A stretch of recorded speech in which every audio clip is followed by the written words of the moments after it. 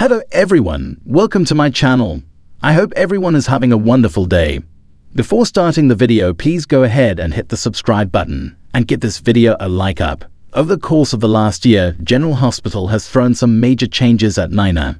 Her marriage to Sonny went belly up. Her friendship with Ava went kaput. And once again, daughter Willow wanted nothing to do with her. So, I'm mourning not being able to see my friends anymore. Cynthia Watros tells First for Women. Even though it's just words on a page and you're playing a character, I miss working with them. When I see Maurice, Bernard, and Maura West on a totally different set, I'm like, I wonder what they're doing over there. And I don't get to see Katie McMullen a whole lot, and I just love her so much.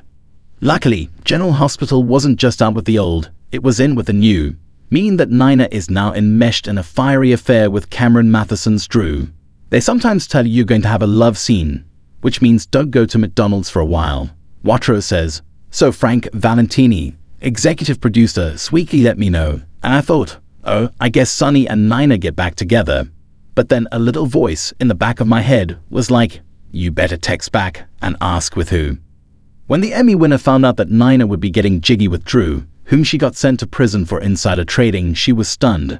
At first, I was like, how's this gonna work? She admits.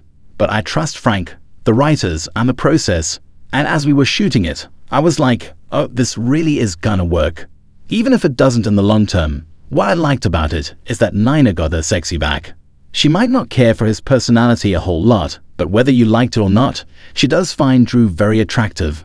Perhaps as Nina gets to know him better, she could find more things than his abs and biceps that she likes about him. You never know, Watros says. I'm just having a great time whatever we have together. Because Nina's has never had a relationship like this. I mean, she's downright rude to Drew sometimes, and they're very raw with each other. I love it.